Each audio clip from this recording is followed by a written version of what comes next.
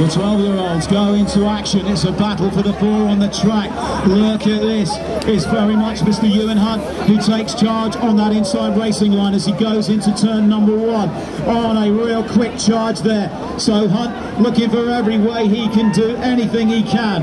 Down that back straight, Molly Dobson is the only lady in the mix. She's back there in 4. Out of turn number 2, the race leader keeping the door closed, Ewan Hunt, but he knows he's got trouble coming. He's going to have to look behind him first. Spencer McLeod, Molly Dobson trying everything she can to reel back in, but all the way down to the line. Hunt's there for 1. It's going to be close. McLeod is there. Can Molly Dobson pull it back? She's all the way.